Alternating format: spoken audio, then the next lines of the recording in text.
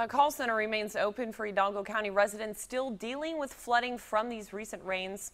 County Emergency Management Coordinator Ricardo Saldana says the hardest hit areas are in parts of Edinburgh and McAllen, South Donna, and the Mission area. Saldana says the state of Texas is now offering assistance. We received some pumps overnight. They were assessing them this morning to see where they were going to place them. The assets for the rescue teams had come in since late Wednesday into Thursday, so they've been pre-staged since then. Assets for the rescue team include boats and rescue vehicles. He hasn't heard yet if FEMA will offer help to those who have property damage.